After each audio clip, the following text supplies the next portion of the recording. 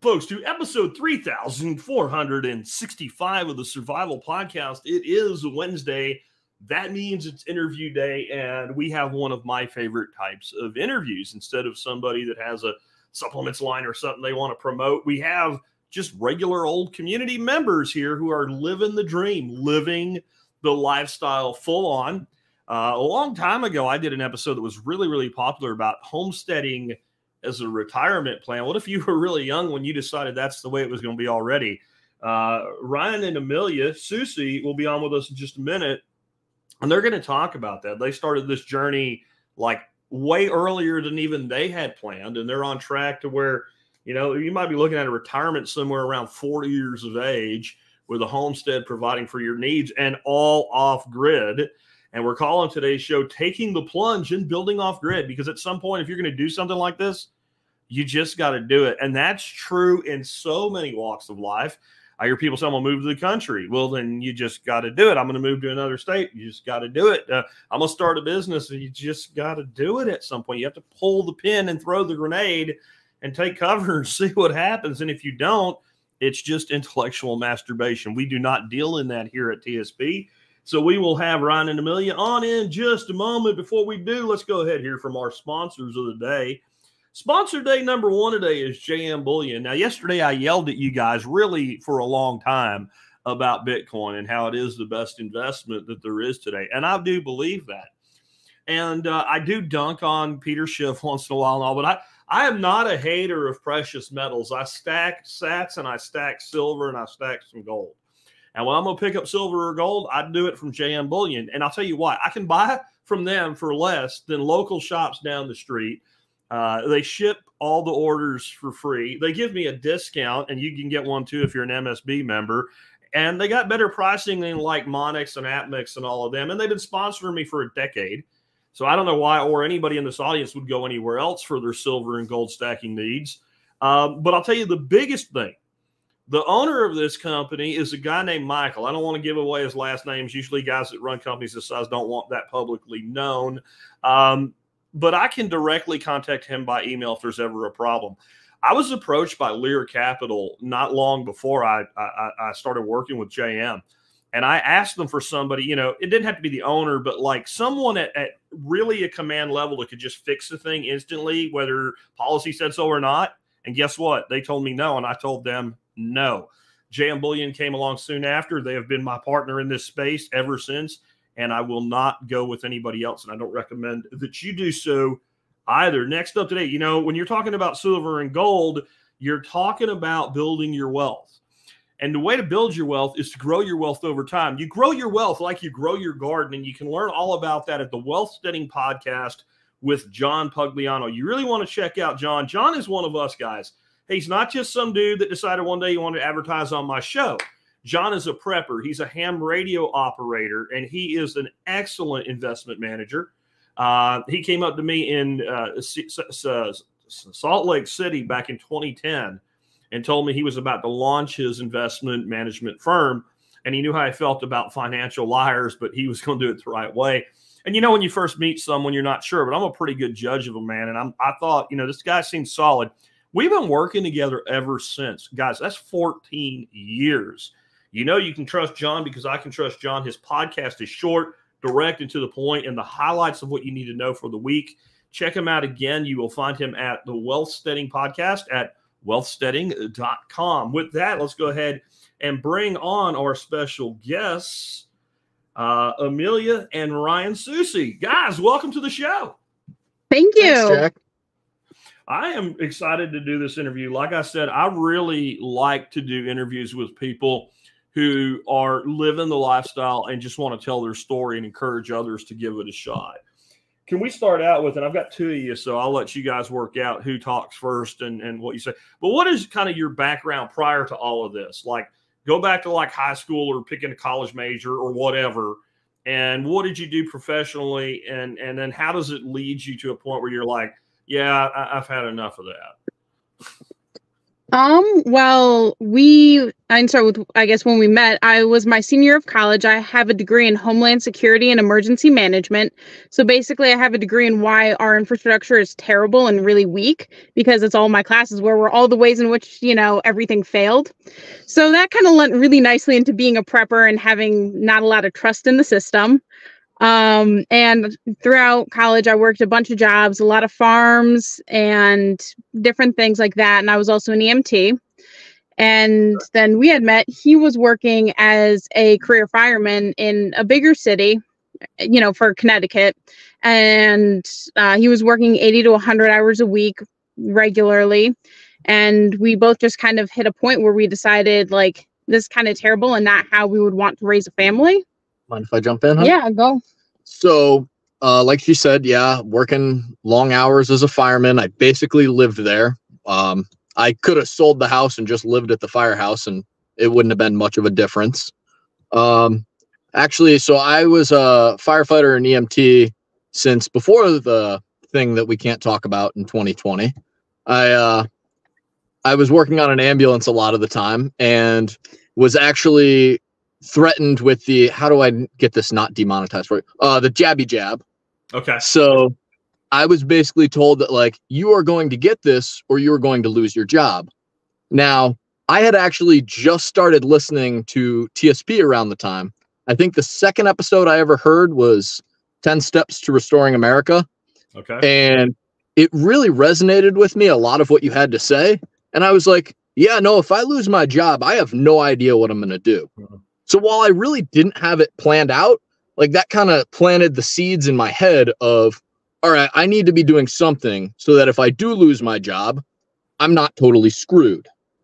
So they ended up backing down on the mandates, but it was still like, something's not right. Like, once you start waking up to it, you just can't go back to sleep. So we started looking at property in New Hampshire originally, but land is very expensive. So while she was looking at properties, came across this beautiful 32 acres in Croghan, New York. It's where we live. And so we bought the property with the plan of, over a few years, build things up and save. And let's see, it was May of 2023 when we closed on the property and said, you know what? At first, before we even closed, we were like, we'll buy this, give it a few years, and then move up. And then by the time we closed, we were already talking about, like, all right, we're putting the house up for sale. We're going to live in a camper while we build. Like, I'm just done. It's one of those things, you get to a point where enough is enough. And once you have that option to do something better, everything kind of becomes pretty intolerable, if that makes sense. So I liked being a fireman. I loved my coworkers. I liked that I got to help people, but it just, I don't think it was worth staying there, paying, half your income is, for a mortgage, versus this where the land will be paid off by the time I'm 36, depending on what we're doing and what we're producing. It's going to be enough that it's self-sufficient is the goal. So sorry, I spoke a lot on that. Go ahead. No, that was all I got. So, Amelia, you were studying Homeland Security, and you kind of alluded to it, that they basically told you everything that was messed up and broken in our country and a weak spot. So I can see that making somebody a prepper, but how does it lead you toward living in the middle of the woods and homesteading? Because a person with that degree would generally be looking for a job in, like, Washington, D.C. or Boston or New York City after the completion of it. Honestly, similarly to what he said, where I kind of woke up to a lot of the problems and all the things that were wrong. And I already had like a baseline of distrust in the systems. And then I saw all of that and then, met him, was like, all right, well, there's somebody else who feels the same way and we can just go and do this. It stopped being worth it to try to go pursue, a job and probably a 3-letter agency, which is where most of my classmates went. Sure. Trying to realize that all of that's kind of not worth it. And I mean, to be fair, having a degree in critical infrastructure protection is really helpful when you're responsible for all of your infrastructure. That does make sense.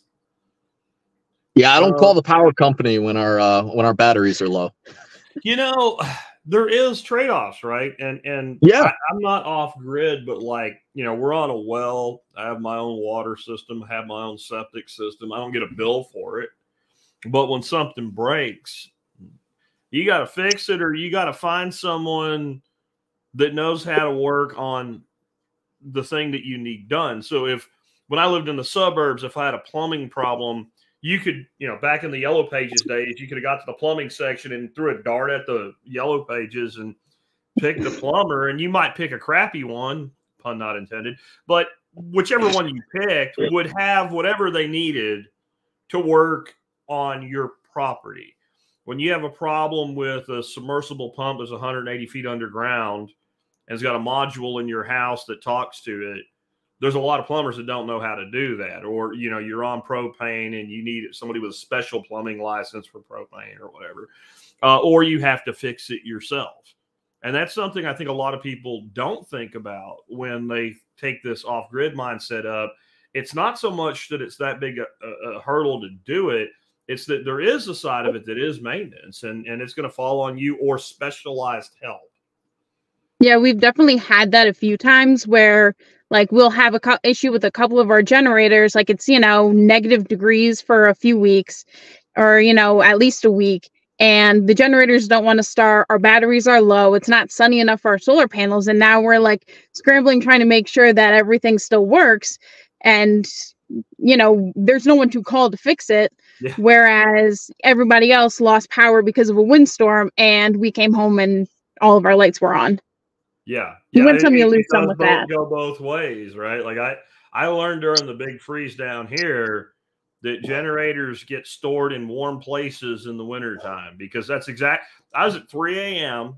with the power out when they tried the rolling blackout, and some guy plugged the wrong thing in somewhere and shut down 20 million people's power with incompetence. And I'm out there yanking on that cord, and that generator was like, "No, boss, I ain't got it." And the next day it was able to be started up, but by then I had frozen pipes and what have you. Yeah. So yeah, you learn lessons like that, don't you? Oh yeah. Don't worry, if we're incompetent, we won't cause anyone else problems. Yeah.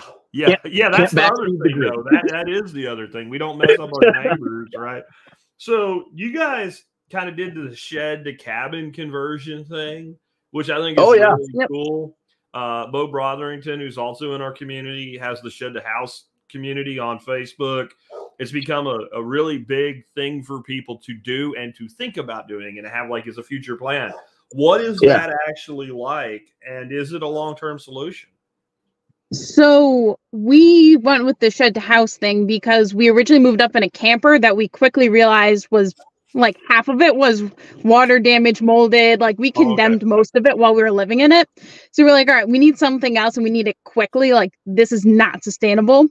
So we live not too far away from a lot of Amish communities, and they have like their big shed building companies and they'll deliver them. So we were able to go and pick one that they had pre-made out on the lot, and they went and delivered it out to us. And what we had done, actually, this part where I'm going to have him jump in a bit more for it, we drove a point for the well before the shed was there, had the shed delivered on top of it, and cut a hole in the floor to run a pipe up. I don't know how familiar you are with driven point wells, like sand point wells. Mm-hmm. So we had one of those in there, and I'll let you. Okay. So basically, competence a minute ago. Yeah. I am not a carpenter. Okay. If I decided I was going to build our house, we would be sleeping outside. No, I'm not that bad. But I decided, hey, you know what? I'm still working since we moved up here. That's one of the nice things too. She's retired, and I still work a regular Monday through Friday job right now. And so I was like, hey, by the time winter rolls around, you know, getting what we can done, you know, weekends and evenings, I don't think I'm going to have time to build this well to the point where, you know, it's going to be something livable that we want to stay in or use long term. So what we ended up doing, I got to give my Uncle Larry credit, actually. He's like, let's go over to this place. It's, like she said, an Amish place, North Country Storage Barns. They make sheds and sell them on the lot. So what we ended up doing is picking one out that we liked, set it right over. And what I had done is driven a point for a well. One of the great things about where we live is, you're probably a quarter of a mile from a river just to the north of us. So I kind of looked at that and went, all right, well, if I drive a point, we should get water. Did a sand point well down 18 feet and hit water at, I want to say 14 or 15, and went a few extra feet just to be sure. Okay. So I like water, the house over the well thing, because you're never going to have a freeze up, right? Nope. You could potentially, because that last section of pipe isn't insulated. Okay. I didn't know then what I know now. Luckily, knock on wood, we haven't had anything freeze, but it would also be pretty easy to go under there with a blowtorch and thaw it out if I had to. Okay. Okay. So, yeah, so not ideal. Heat from the floor of the cabin, it's probably not gonna freeze up. When I had my well freeze in Arkansas, it didn't freeze under the mobile home; it froze in the well house. Yeah, and we get a little colder here. Yeah, you do. Yeah. The thing about going into like single digits and below zero, it doesn't matter if you don't do it a lot. All you have to do it is once a year, and it will break everything. That's exactly what, when she was talking about the generator not running, we had one day where it was negative 20. Everything ran fine before that, and that just killed it. Oh, yeah. Works great now, though. No, I don't like living in places where my face hurts. When the air hurts your face. Of course, there is the counter, like, I'll put up a picture of, like, scorpions in our backyard or something, and John Dowie, who lives in New Hampshire up near you guys, and he'll say, that's why I live where the air hurts my face. We don't have those things, right? So I would imagine in this situation, there's the old saying, you don't want a drill bit, you want a hole.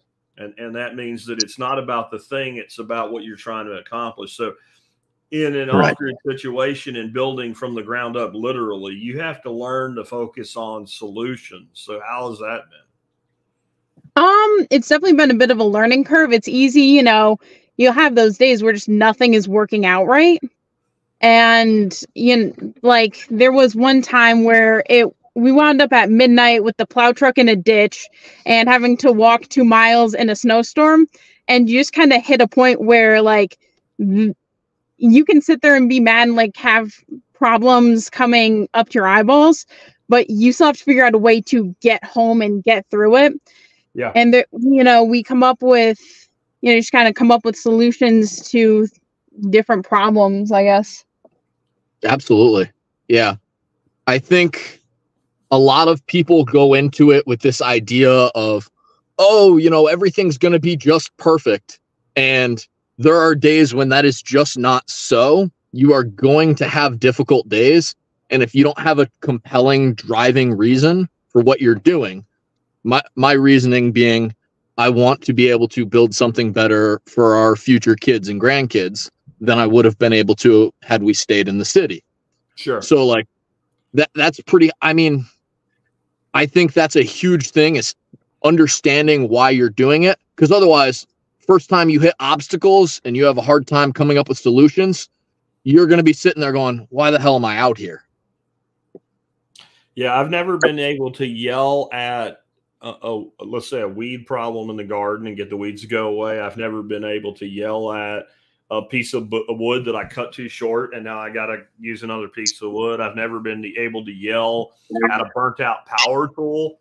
Like, you can yell at people and get a result, but like the kind of problems that you deal with when you're homesteading and building things and fixing things and trying to get food grown, yelling at the problem doesn't help. Crying doesn't help. Like, being depressed doesn't help. Being excited, knowing that you can fix it doesn't. You actually have to figure out what needs to be done and then focus on what most needs to be done first. Like when you guys got stuck, what most needed to be done is get back to shelter, right? The truck will fend for itself. It'll be there when the snow melts, but you got to get home. Yeah. It's like, all right, no, we have a friend that can get the truck out. We're going to leave this till morning time. Yep. But yeah, no, now we're hiking back 2 miles in the snow. It could have been worse. Yeah. Oh yeah. It always can be. Absolutely. It could have been colder. It could have been, instead of snowing, it could have been sleeting. Right. Oh yeah. Freeze. That's the other thing I don't miss about the Northeast, is standing in a deer stand and like freezing rain, just literally freezing to one side of your face. And the other side is cold, but it actually feels warm in comparison. Yep. You have a statement on your guest app here that I really like about earning creature comforts like a hot shower. Yes. I want you guys to talk about that, because I like that. What I've called it is the reverse toolbox fallacy. So the toolbox fallacy, you guys are listeners, so you probably know it's where I want to do this thing, but I don't have this other thing, so I can't do the thing until I have the thing. And I was like, how can we problem is the solution that permaculture it, where, for instance, like what I did to myself when I started training with a heavy bag, I'm like, I want a better heavy bag. Well, like if you train 30 days consecutively, when you're, because I don't 7 days a week, but 30 days of training the way you said you would, then you get to buy that next heavy bag. Earn right? it. Or, you know, you say this tool will help you. So go build the damn thing without it. And then you did something. So now you can buy the tool. Is that kind of what y'all were doing? So sort of. So when we started on our well at first, we had a hand pump, so like a pitcher pump, you know, Little House on the Prairie style. And so originally we were filling like 7-gallon jugs. And when we first moved up, our shower was putting a 7-gallon jug on top of the toolbox of my truck, because that was the only high point to you know, to stand under to shower. Okay. So we did that for a couple months. And then eventually we got to the point where we had the shed, which we designed it so the shower was in a corner where the right underneath the loft. So we could still put another jug up and at least be inside to shower before we eventually put an electric pump in. And then after a hot water heater. So it was about 5 or 6 months before we could take a hot shower at home.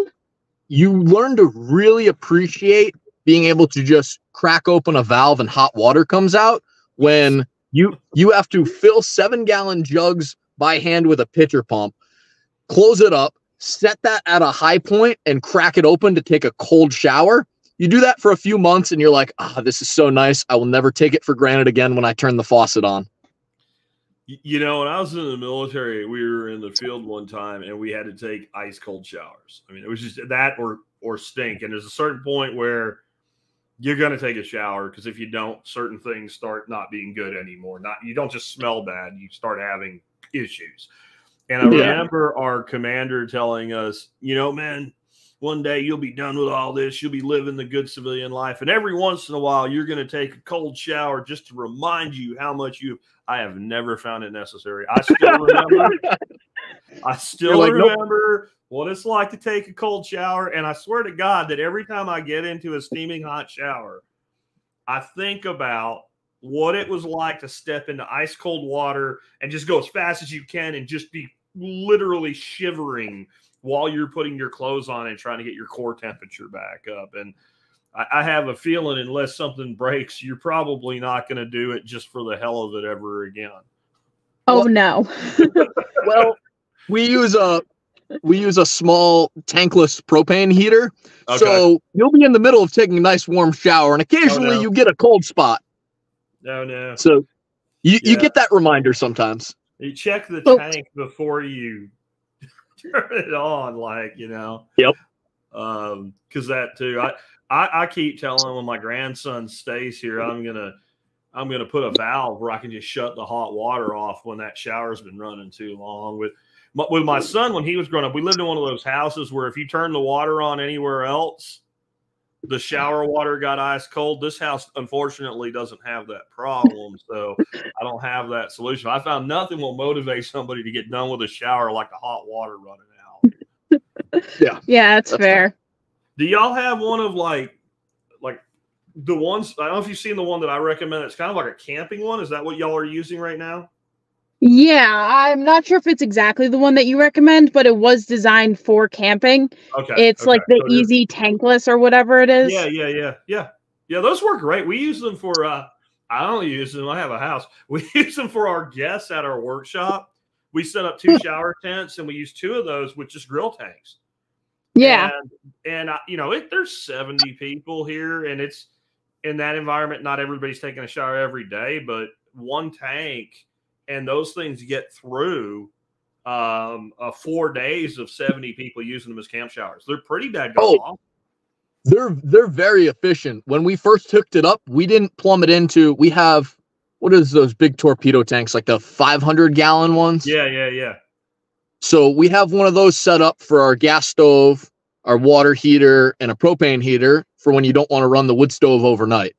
But when we first hooked up the hot water heater, it was a 20-pounder, and I think it lasted close to 3 weeks before we had to actually change out the 20-pounder. Yeah. That's not bad at all. They're not as cheap as they used to be to fill, but they're, you know, you don't have to mortgage a kidney to fill a grill tank. Yeah. You know, so that's pretty good. At times you get into a place where things suck, stuff breaks, everything you thought was going to work doesn't. And, you know, we had a term in the military, embrace the suck. Have you guys had some experience with embracing the suck other than walking back from the busted truck and the cold showers? Yeah. Oh, yeah. There have been a few different times. And said, you got any good? Ladies first. There were definitely times where, like, it is freezing. We have 3 dogs. So I don't know if we mentioned, our shed is 12 by 18 feet. Okay. So it is 1 room for the 2 of us and our 3 dogs. Because we're morons. Yeah. And there were sometimes this winter where, you know, like the dogs are going crazy because they don't want to be inside. Like, they don't want to be inside. They want to go run around. They want to be outside. But at the same time, it's too cold from outside. So they're there for 5 minutes. And there were definitely a few times where, you know, you had to kind of sit and remember, like, all right, why did we bother doing this? Why did all this feel necessary? You know, there were definitely a few times where, you know, just, it's hard. A lot of people, especially if you go online, like to really glamorize it. Yeah. And while there's a lot of great things, I would not trade how we're living for anything. Heart hands. And, you know, and everybody's always, you ever notice everybody in a tiny house reads books? It's like the only every Instagram picture when they're in their tiny house, they're reading their book, and they're too cool to look at the camera while they read their book. And like, there's trade-offs. It looks great, and there's a lot of great things about it, but at the same time, it's difficult. Things break, and usually if one thing breaks, 5 other things break too. Every time. So, you know. I never have one thing break. No, fact, never. As soon as something breaks, especially if it's not like a critical thing, I'm like, all right, who's next? Like, what's the bigger one? What's the more expensive one? What's the more painful one? Like, and it usually, I don't know about y'all, it just seems to me like it comes in 3s.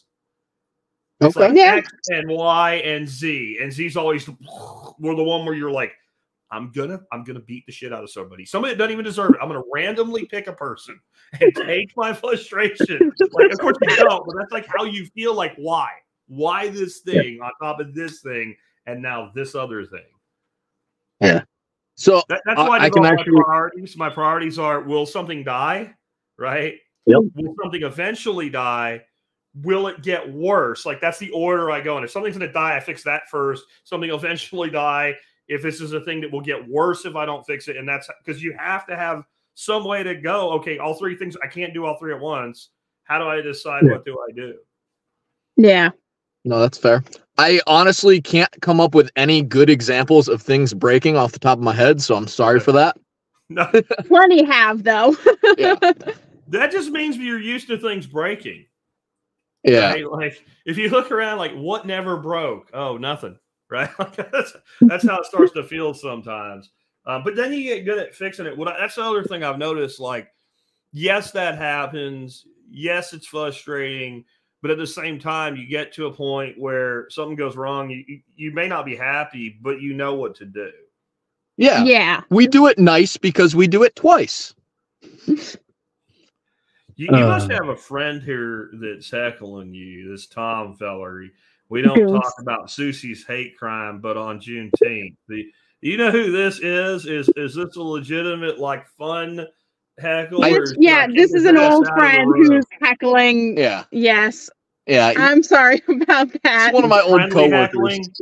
Yes. He's all right. Okay. Yeah, All right. just So keep an eye on him.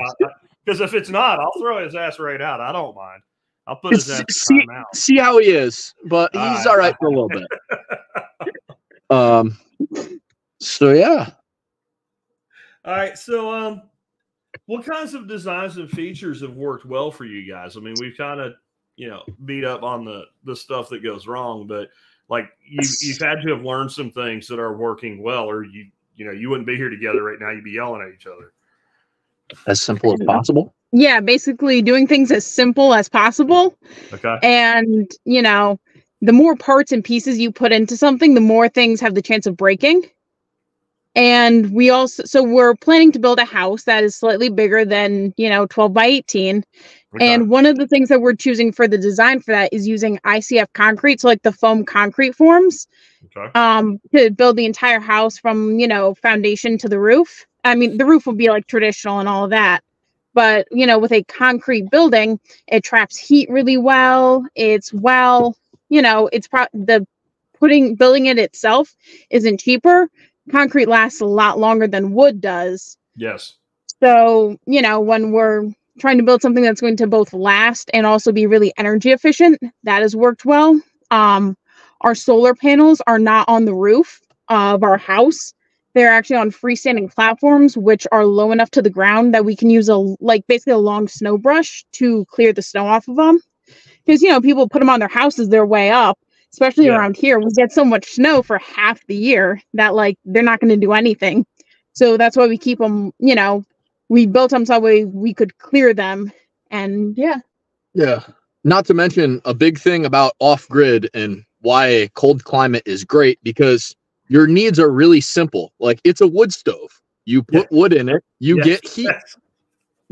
Yeah. Like, people you don't have to have power. Grid, I'm like, because we have 5 months in a row where the sun tries to kill me. Yeah, exactly. Right? That's kind of to kill you. It's not hot out. The sun's like, I'm going to kill you. You're like the ant when you were a kid with the magnifying glass, like running from shade to shade so you don't burst into flames. Like, yeah, I've always said that the cooler climates are easier for off-grid because we can make heat really easy in off-grid. Yeah. Oh, yeah. Especially, you said you guys have like over 30 acres. There's probably enough fallen timber and stuff that needs to be taken out to heat your place for years without worrying about without even cutting a live tree. Yeah, we wouldn't even need to cut we won't need to cut any live trees for years between that. And we also, we have propane for backup. Sure. But for the most part, we use the wood stove. And I can't remember for the life of me where we originally heard it, but 9 meters by 9 meters being like the ideal space to heat with a wood stove. 30 by 30 in freedom units. So we were planning to do 30. Originally, our plan before we even heard that was 30 by 30 with the primary heating source being a wood stove. And it just happened to work out that, that's an ideal size space. See, this is all that happens when you spend your good hard-earned money, folks, to send your kids off to college. They come home brainwashed and use the metric system. That's Thank you, Jack. Get, right? 25 grand a year, you get the metric system. I pick on metric system stuff, but there's validity to being able to divide by 10 in your head. I will give you that. So I still don't know what a kilometer is in my brain, though. That's when somebody says 4 kilometers. I don't know what the hell you're talking about, commie. Fair. Gas is X dollars a liter. Shut up. Give me gallons. Yeah. I want it to be an arbitrary measurement. Yeah, this has nothing to do with what we're talking about, really. But honest to God, the only thing that prevents us from joining the rest of the world in meters and centimeters and liters is we all in our mind have an understanding of what these things mean. And things. So somebody says something's like 2.5 miles, you're like, oh, I got that. That's a 30-06 rifle shot. I got you, bro. I understand what you're talking about. But somebody's like, it's 4 kilometers or 3 hectares. Shut up. Just say 6 acres. Yeah, no, that's fair. Yep. And Kelly says, this is totally nothing to do with what we're talking about, but I think it's funny. UK liters aren't even the same as normal liters. Now I'm out. That's it. I'm done. All right. Standardized on it, I'm out. No more meters and liters. Right. But okay, you said you're going to make a bigger house. How much bigger? Because I think you said your shed conversion cabin is 12 by 18. Yep. And I looked right out this way when you said that. And there's a reason. There is a 12 by 18 tough shed with a loft in it that I used to store stuff right there. And I looked at that and thought, they have 3 dogs and I have 3 dogs. No, I'm not living in there. So they're in crates. Sometimes you feel like a house is too big, but I kind of look at when you're building small homes, you look at it like buying a boat. Nobody ever says, I wish the boat was smaller, right? Except when you're towing it, and you don't tow a house. So how big are y'all thinking? Are you thinking like going to like a 2-bedroom, 1-bedroom with like what kind of size are you thinking? So the plan is going to be 30 by 30. There's going to, with a basement and 1 floor above ground, and like totally do out the basement to be like finished, completely finish the basement. That's so then square foot under roof. That's good. Yep. Yeah. So that's with both floors. Yes. Yeah. So that's kind of the plan, throw our master bedroom down in the basement, couple bedrooms, main floor. So. Builder says that metric is the stupidest and most unscientific measurement we've got. All right. So, and you guys are going to do this with the insulated panels, the insulated concrete form. Is that what you said you're going to do that? Oh, okay, cool.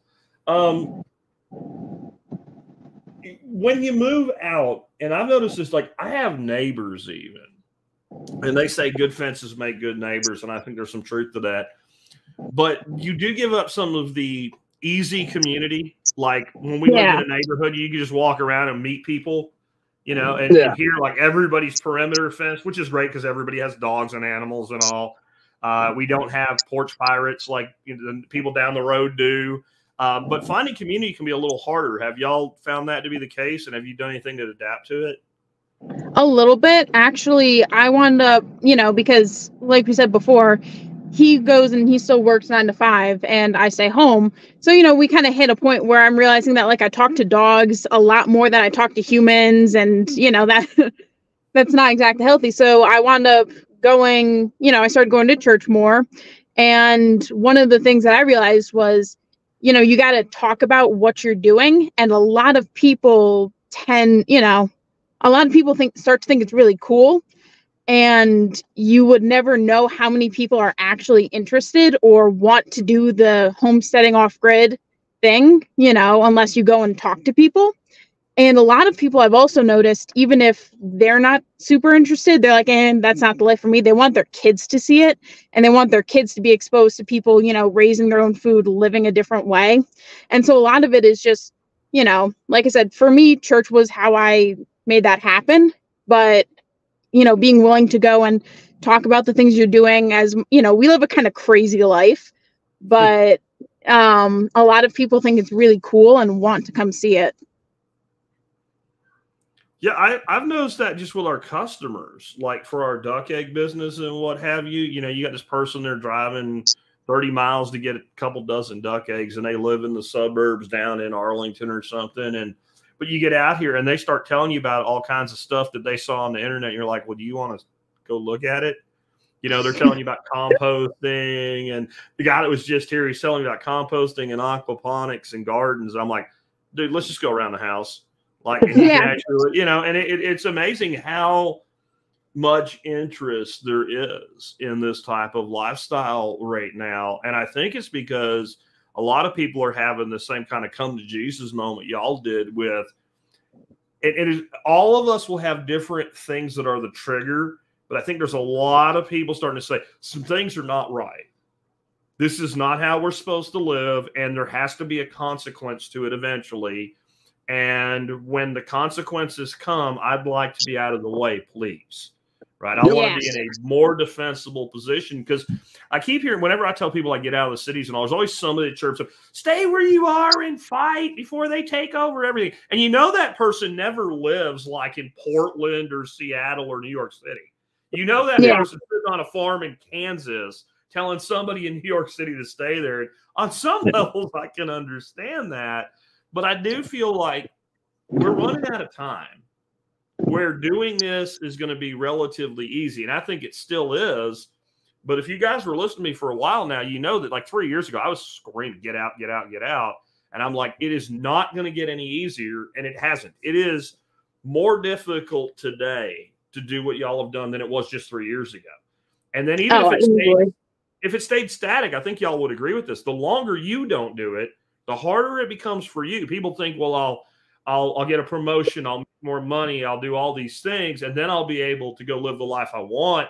But what ends up happening is you become more and more locked in to that life, almost like it was designed that way. Like as income goes up, lifestyle quotient goes up, but the lifestyle quotient becomes these hooks that it's not just what I'll have to give up. Like a lot of it you can't give up, right? You end up with certain things you have to pay for that you've already done and used up, like expensive cars and things like that. And you can't get out of it. All you can do is roll it into the next. Now the dude I just was talking to about buying a new car, that he was like, well, we do loans out to 72 months. And I'm like, not with me, you don't on a car. What kind of crack pipe are you using, bro? Like, no, I'm not financing a freaking car for 6 years. Like, and now they're doing them at 84 months, 7 years on a car. It's like, it's not a cabin cruiser boat, dude. It's a car. Yeah, I financed the land just so we could use more of our savings to actually build, but the land's going to be paid off in 10 years.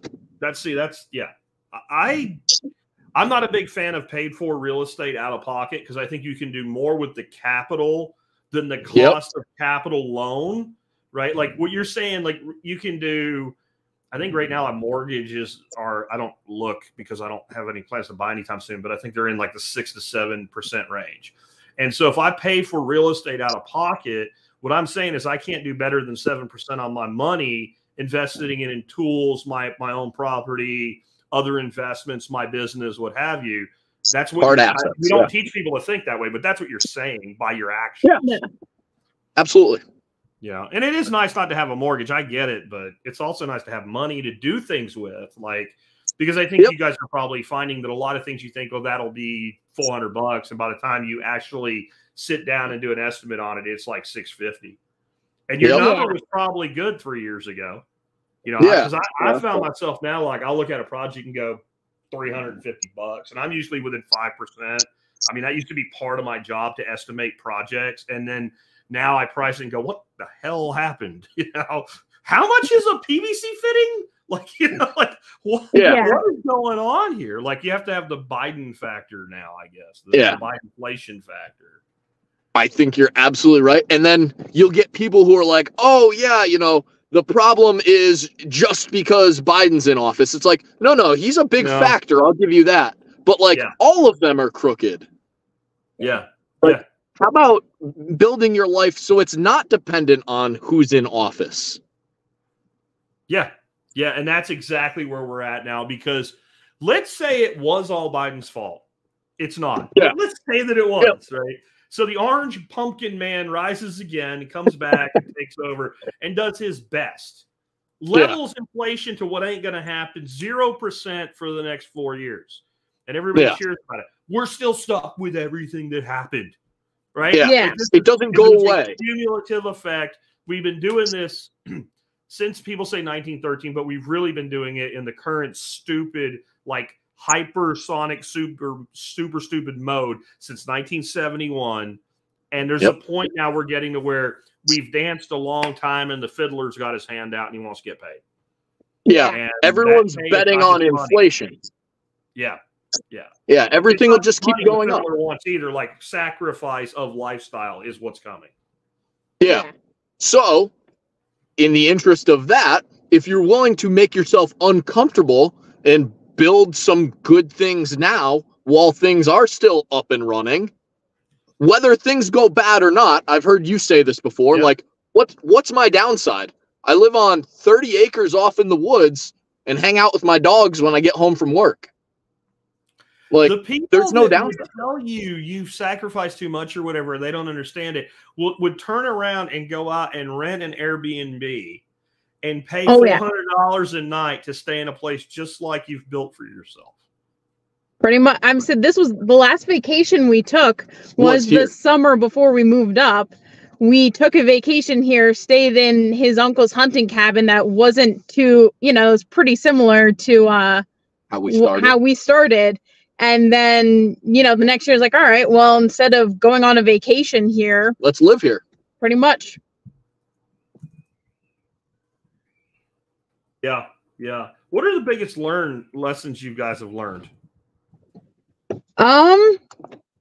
So I think one, it's so stupid. An old friend said this to me at one point, and it just kind of sticks. It's just the phrase, I can do hard things, where like, you're sitting there and you're, hiking uphill at, just back to that, midnight in the snow. And, you just kind of hit a point where you're at the end of what you think you can physically do. You're at the end of, what you think you can handle. And just learning that, no, you can actually do a lot more than you think you're capable of. Because I've said quite a few times, like if somebody showed me like back in May what our life would have looked like from, July through now, I might not have gone through with it because it's like, I don't know if I can handle that. Like, I think that's too much. I think it's true for a lot of people that you are capable and you can handle dealing with a lot more than you think you can. And people like to hold themselves back like, oh, I could never do that. Well, if that's your attitude, then probably not. But just learning that, like, no, you can do a lot more than you think you can. If someone out there was thinking about doing this, what would you tell them? Want me to? Yeah, go for it. All right. So I would I don't necessarily agree. I think that's great for what she said for the answer for your last question. I think the biggest lesson I've learned, it's going to kind of feed into your question, is I know now more about what I don't know than I did before. And I think that is the biggest thing going into it, is like, you have to kind of acknowledge that I don't know everything I need to know to do this right now. And that's okay, because I'm going to learn as I go. As long as you are doing the things to make sure you are safe, you have your 6 needs that you've talked about before met, like, as long as that's good, the rest you can figure out as you go. So I think anyone who's interested in doing this, it's like, take stock of what you know how to do, what you know you can handle, and then be comfortable with just saying, okay, I'm going to learn the rest as I go. I can handle this and I can do this. Gotcha. I completely agree with that. I think it's very hard to know what you don't know, right? That's like it's one thing to know that you don't know everything you need to know. It's another thing to realize how many things you don't know that you don't even know are a thing. But I also agree that I don't think you're going to figure out what that is without jumping in the pool.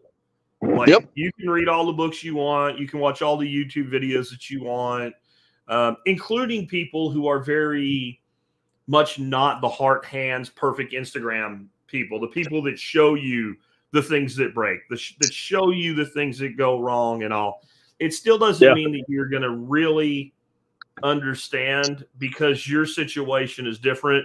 When I was talking about not financing a truck long-term, Erin popped up here in the live feed, and she said, our 72-month loan on our Ram was 2.9%. The land loan was going to be 7%.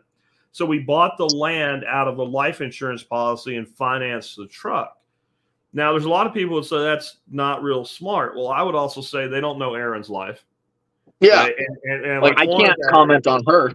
Yeah. Everybody's situation is different.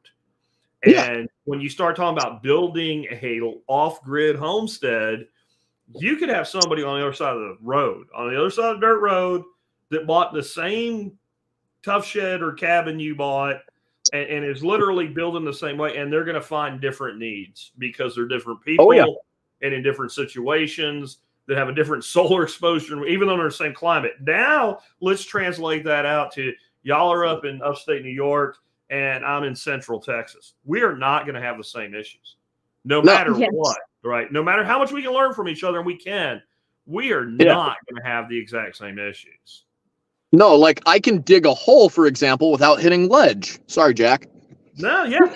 You don't have a concrete freaking parking lot under your house. You know? The other side of that is I'm never going to call a foundation repair specialist. Yeah. My house isn't going unless a tornado hits it. My house isn't going anywhere, and y'all ain't going to have a tornado problem. No, I mean, like, snow is our main thing. For tornadoes, you have to worry about building for, blizzards, and that's my point. That those are the macro things that we can think of off the cuff. But as you start actually putting pedal to the metal and making things happen, and you're putting a garden in, you could have a pest problem that the guy 2 miles away doesn't have. Like all of those things pop up, and we're just giving random examples because you really can't know until you try. And one of the nice things too is, as much as there are a million problems with our, modern digital age, there's also, as much as everyone's going to have their own issues, somebody else has had the same problem that you're having. And if you look, you can find whatever resources that you need. There's somebody online that has the answer to whatever question that you're trying to find, which makes it, while you're still going to have challenges and have issues, there's the information out there to help you find it. So, there are problems, but there are also solutions. And I think a lot of people just kind of get bogged down by, I don't know enough to do this. And well, you can still find that out. Yeah. Yeah. Have y'all guys done anything? Go ahead, Ryan. I was just going to say, that's the big thing about doing something now rather than later. You hear a lot, especially in like the community of preppers, of like, I'll do this when things get bad. It's like, listen, I'll tell you, it's a pain in the ass doing it now while times are good. I would love to see you try and do what we're doing once things get bad. Like, it's a big thing that you talk about, building a better life if times get tough or if they don't. Yep. We're doing it now, and it's a lot not easier, but it is simpler now. It's definitely not easy, but it is simple.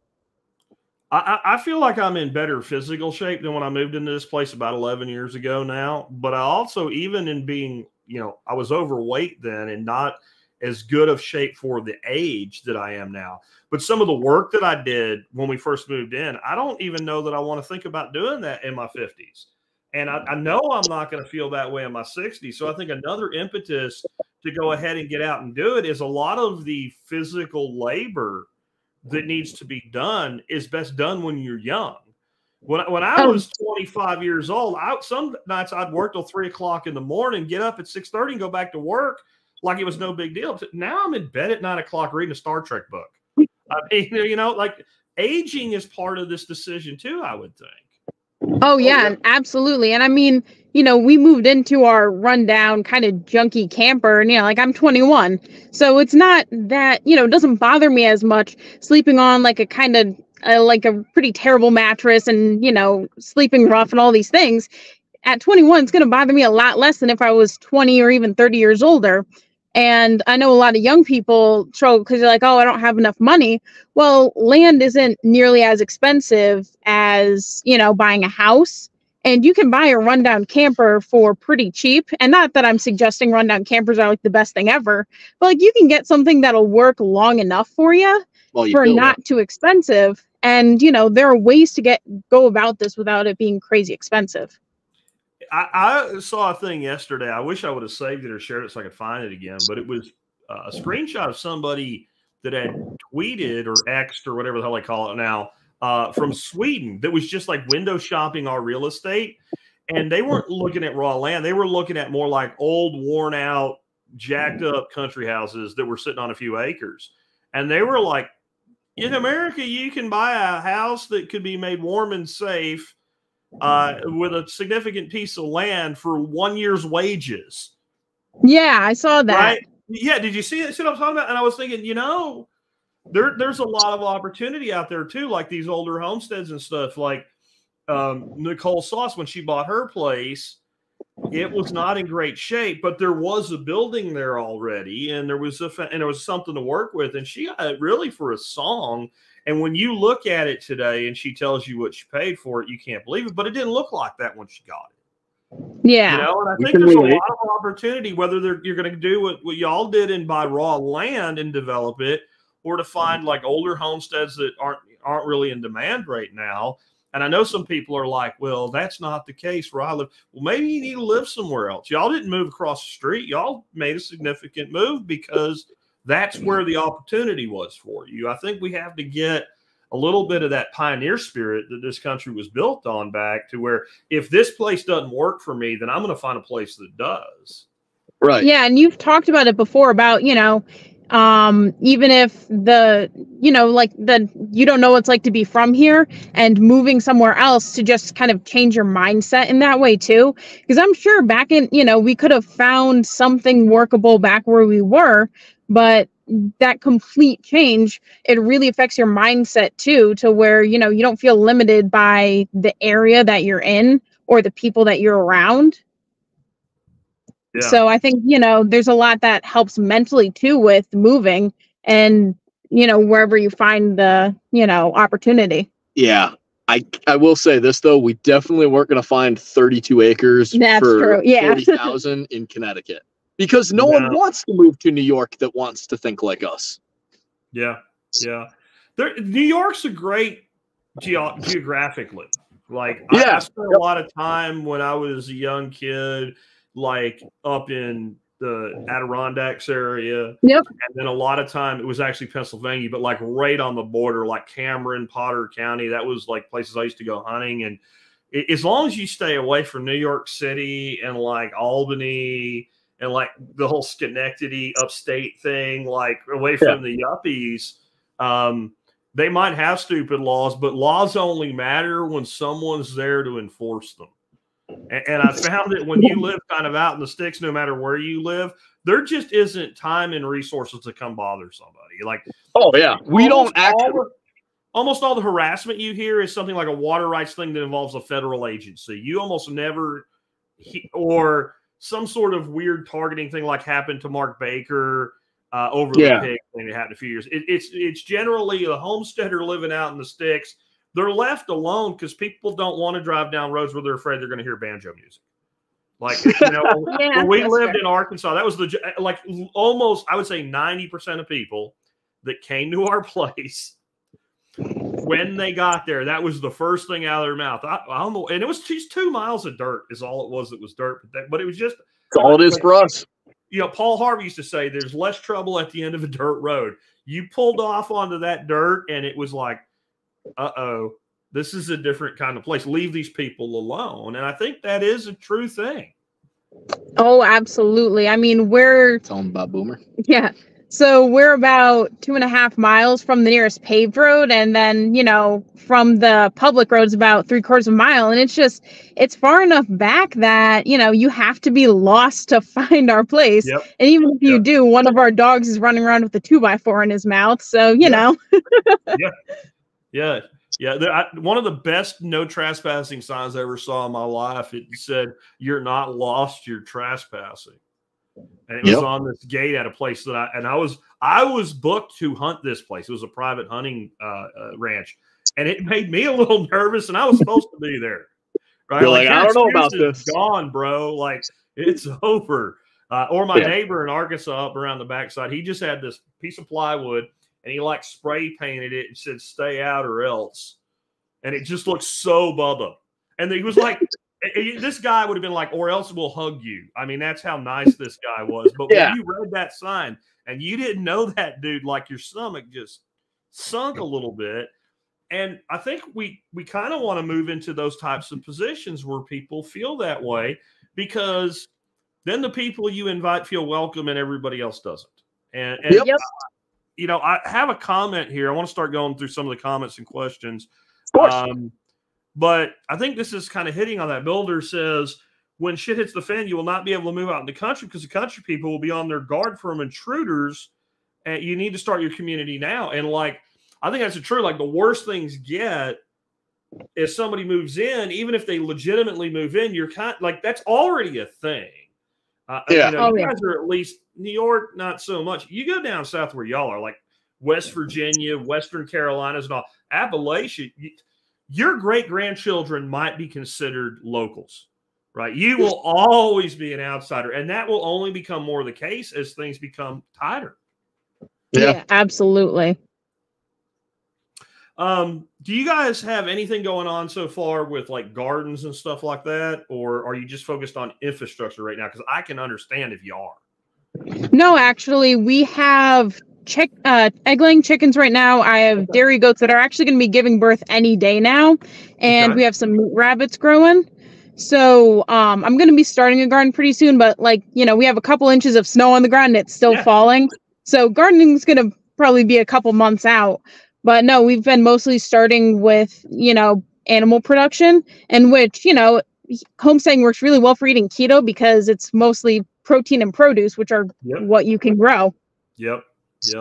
I'm actually going to do a show about that pretty soon, talking about how if you're starting out, I think people have a tendency to think, well, I'll start with a garden. Well, gardens are slow and they're work and they have a huge learning curve. Yeah. If you have a functional IQ over 75, you can figure out how to take care of 6 land hens. Yeah. I mean, and it's a 6-month ROI if you get chicks to that first egg. That first egg costs about $1,000, and they're practically free after that first egg. And if you talk about goats, you've got meat, you've got dairy, but you got the only thing you have to do in that scenario, and I really advise people to do it, is make sure that the necessary, at least, not even just the nice to have, but at least the necessary infrastructure precedes the animal. Because I've had more than one person tell me, so I thought I was going to be ready for chickens. So I went by Tractor Supply and they had chick days and I got 19 chickens and I let the kids pick them out. And it was great. Now they're flying out of the bin and I don't have a coop. And what do I do? And I'm like, dude, you need a coop. There's no other answer. Like, you need some place for these birds to live. And, but the other side of it is easier. Then the other side of that is also, so you want a garden. So you need compost, you need waste product, you need processing of waste. Animals do all that, right? Like, you need this area cleared, throw some freaking netting up and let the goats graze it to shit further than you normally would. And there's your garden, and then put the chickens on it and let them tear up what's left. And there's your garden spot instead of you're out there busting your hump with a mattock, right? Like, there are ways to leverage the animals' activities. Or I remember Sepp Holzer, when I went to a thing in Montana where he was teaching, and some lady said she didn't want pigs when he was talking about how he manages the air between his hugels with pigs. And he said, you don't have to have pigs, but if you don't have pigs, you got to do the pig's job. And I think figuring out how to make those animals work for us in a way that makes them happy. Like, chickens are happy to scratch stuff up. They're fine. So I was thinking y'all were probably gonna say we did the garden first. I'm glad you didn't, because I think the way you went is probably a good way to go. Well, the chickens came up from Connecticut with us. Oh, okay. You already so have that helps too. Yeah. Chickens are the gateway drug. They are, man. I'd have to really like a chicken to take a chicken on a move, man. Chickens are replaceable, man. I don't. I had an empty truck bed, so we figured we'd throw what we had in there. How many birds do you have? Right now, we have like 11. When I loaded up the truck in Connecticut, I had, I think, 25. By the time I got to New York, I had about 14 that were still able to run around. And since then, we've lost a few. Actually, none to predators, which is amazing seeing, all to old age. Yeah. I mean, they're chickens. They're not parrots. They don't live forever. Yeah. I'm going to actually jump on what you said for a minute about the, getting everything there for your animals before. So she's going to hate me for this one, but there's a very clear rule in our household of she can get whatever animal she wants as long as it is productive and the infrastructure is there first. And I think I stole that one from you, if I'm being honest. But we were talking about something or the other, and this was right before she got meat rabbits. I'm like, yeah, get the cages for it. Figure out what you're going to do. And if everything's here, go for it. Sure.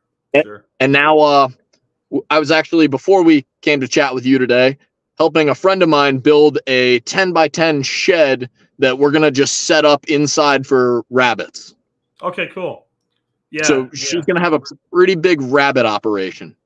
That would be the case too. Like y'all do need extra protection for them because they can't handle that kind of cold, especially if they drop kits in your winter. I mean, they're just gonna freak little rabbit sickles immediately. You must dogs. Frozen rabbit nuggets. Yeah, not good. No. Builder of Castles says, question, is it like starting a business? You'll never have enough money or enough preparation. So where is the point where you can just jump and make it safely? I definitely agree with that statement. Yeah, and I think a question. But yeah, I mean, I think he mentioned it earlier was, make sure you can meet your 6, survival needs, and make sure you have backups for all, make sure you have everything that you need to not die, and just kind of like figure it out from there. That's what all I got for that. Yeah. I mean, I can definitely speak to that one because my original plan was, I'm going to stay at my job for a few years, save up, and then we do this. And you start kind of running the numbers versus, stay at your job, what you can save up, paying the mortgage for the roof over your head now versus when we go take this plunge, as you put it, it doesn't make sense logistically to sit here and be miserable just to save up to give ourselves maybe a little better chance versus just going for it and start now. So I think that'd be the best way to answer that question for Builder of Castles. I also think that there is a point where you think you're saving, but you're never going to save that much because you also have a high burn rate. And it kind of feels like you're shoveling ice, and you're shoveling ice in a 75-degree room. And a certain amount of that ice, as you keep working, the pile's only going to get so high because it keeps melting. And so when you have a modern lifestyle sucking your income, then you think, well, I have to go make what I'm making now where we go and make the same to get ahead. Where, well, it's not. It's back to the thing I say about taxes. It also has to do with other expenditures. It's not how much you make; it's how much you keep. I know people that make $250,000 a year and they don't have anything. I mean, they have a nice house and a nice car, but if they lost their job in 2 months, they would be moving into a box somewhere. Yeah, I'm actually really glad you said that because now since we moved, I have no problem discussing it. I made very good money before we left, well clear of 6 figures, and I took a huge pay cut to do this. And I'm actually saving more now than I was able to before. And I can pay all of our bills. If everything goes wrong, don't get me wrong, I really like where I'm working. I work at a local building supply place, and it's a good job. I really enjoy what I do. But if something happened to the point where I couldn't work there anymore, I could go get a job at McDonald's for minimum wage tomorrow and still be able to afford everything we're doing and retire in 10 years when the homestead's producing and the land's paid off. That's wonderful. And then the job is a good place to work when you're building a homestead up. You're telling me, sir. Coming in, when it's on sale, you have connections to suppliers. You probably have connections to contractors who come buy from you, and you can. Sometimes it's not even. Well, they can come do work for you, whatever. Just having a network of people, you go, I'm trying to do the thing. Here's the thing I'm trying to do. And they go, I know how to do that thing. Take this thing and put it together. And having that kind of a Rolodex, like a living Rolodex, is pretty cool. And then there's also part of that, part of the company he works for, they also have things like a feed mill and a hardware store. And they have a pretty nice employee discount. So not only building supplies are discounted, all of our animal feed. Not only is the job itself nice, there's some pretty good benefits. I was going to say, you get employee discount with that, right? So, yeah, cool. Oh, yeah.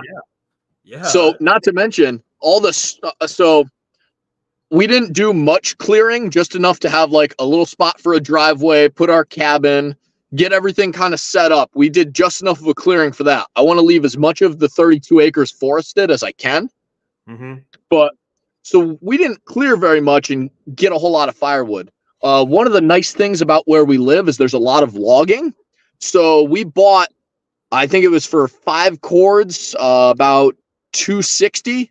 So bought 10 cords in total for just over $500, which I think back in Connecticut would have gotten you maybe 2 cords of wood. Maybe. Yeah.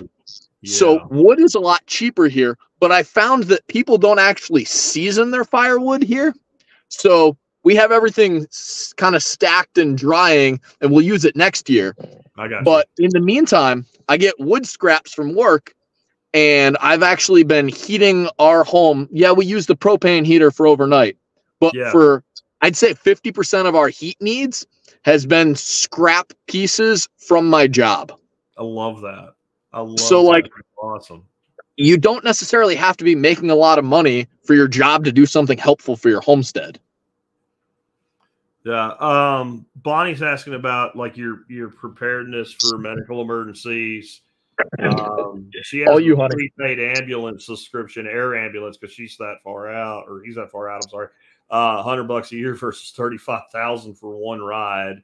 I don't know if y'all are taking that approach or that far out, but do y'all have any way that you handle, because insurance kills us. Like, it's my single. We pay more for insurance for Dorothy and I than my freaking mortgage on my 2,500 square foot 3-acre property. You want this one? I got this. All right. So one nice thing, I mean, we are both EMTs and we have plenty of medical supplies stored. So that's good. For the two of us to hit a point where like we need to call someone for medical care is, takes a while. And if you want to finish. Oh, yeah. And then, so another benefit, I see what you're saying about like health insurance is expensive. It's what keeps a lot of people working. What we found in one of the benefits, I guess, quote unquote, to a blue state is, they believe everyone should have free health insurance. So right now, by taking that pay cut, I actually don't make enough. So now I qualify for state insurance, which isn't necessarily the best thing. But if you're going to mandate that I have it and I'm paying taxes anyways, I'll take it. Yeah, I have no problem with it. I guarantee you it's no worse than my insurance. I almost never go to the doctor. My wife, I can tell you, it doesn't cover anything. We spend thousands and thousands, and it doesn't cover shit. Right? Yeah. Or, you say you have a copay, but if you paid cash, it would have cost less. Or about the only thing it actually does good on is cheap prescriptions, which are cheap anyway.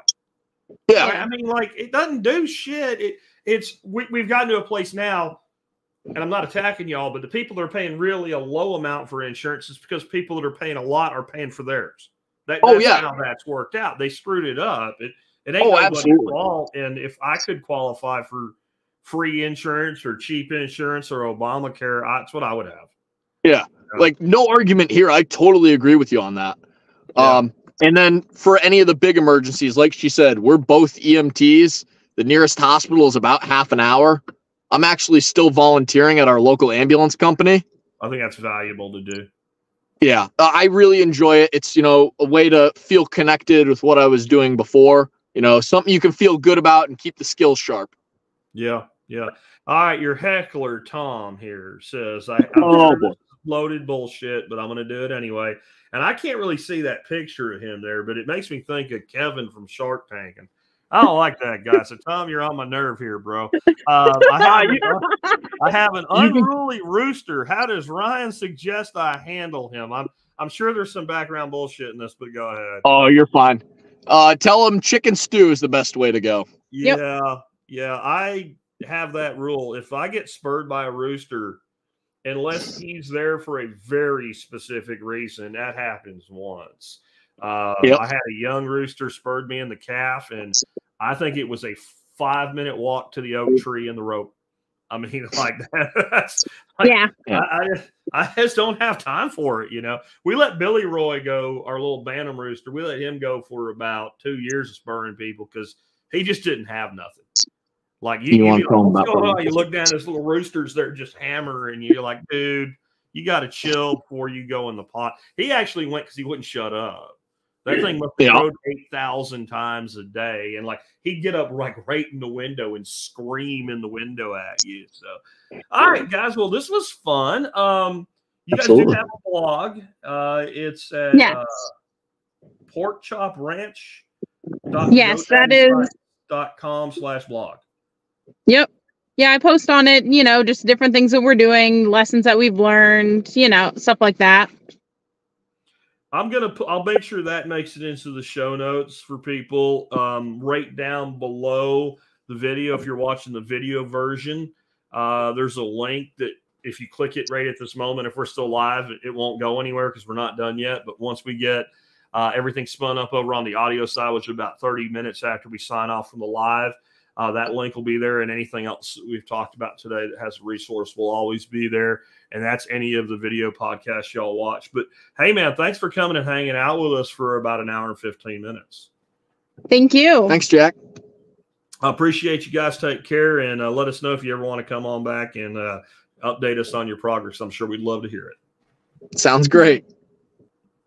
All right, folks. Well, I hope you guys enjoyed that. I know I did. Like I said, I love hearing people's stories like that. I just want to real quick here at the end remind you some ways you can help support the show and the work that we do, and improve your own situation as well. The bioreactor compost course that I put together at the end of last year has been doing really well. Sales have just continued to come in as people keep trying it, and we just keep getting tons of great reviews on it, tons of great feedback on it, and no negative feedback. We've had some questions and stuff, and I answer that. If you're taking the course, by the way, while you're taking that course, we have a module installed where you can take notes on the fly, and including you can use that note plugin to send me questions as the instructor. There's a thing that says notify instructor on there. Please don't check that box, though, unless there's actually a question for every note you take or whatever, and I have to go through and figure that out. But if you have any questions, that's the kind of interaction you get. It's not just a standalone, pre-recorded thing. You do get interaction. You can ask questions and things like that. And if you just look at the screen, if you're on the video, you see the difference between really great potting soil and my compost. And I have put this together in a way that anybody can do it. I haven't had anybody tell me they don't think they can go do it after the fact yet. I also post all my reviews of products that I use in my own life. Sometimes they're homesteading or lifestyle products. Sometimes they're just products that make your life better or really great deals. The Soundcore Spirit X2 wireless earbuds by Anker. And Anker is my favorite value electronics brand of all time. They're just fantastic, guys. They stand behind everything. These earbuds normally sell for about $70, and they're a good deal at that price. They are equivalent to stuff from like Beats or what have you that probably sell for a couple $100. They're just that good.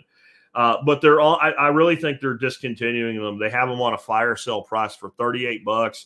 There's still some in inventory and available, and I recommend that you check them out if you have a need for something like this. They're just a great product, and they're the ones that hook over the back of your ear. I don't know what's wrong with my ears. I've got something wrong with me. My ears are weird. I've tried a bunch of different earbuds. They all sound great, but then they fall out into like garden ponds or deep grass and get run over by a lawnmower or what have you. These don't do that, so I recommend you check them out. And also remember, if you become a member of the MSB, that's the Members Support Brigade, you get a ton of discounts. It pays for your membership and you support the show. And that is the primary way that we pay the bills around here. And so let me say with that, if you're not a member, think about becoming one. If you've expired as a member, think about renewing. And if you are or have been a member, thank you, because you've enabled my life to be what it is, and I really appreciate it. With that, I will catch you guys tomorrow with an expert council Q&A show for the week, and then we will go from there to a Friday flashback, and we'll come back next week and do it all over again. I promise we won't have one of those surprise rewinds on a Monday. I had to do some accounting work and get some things ready for Ira Ramon Sancia this Monday, so we missed Monday, so we're at the end of a short week. Take care, guys. Thank you for tuning in.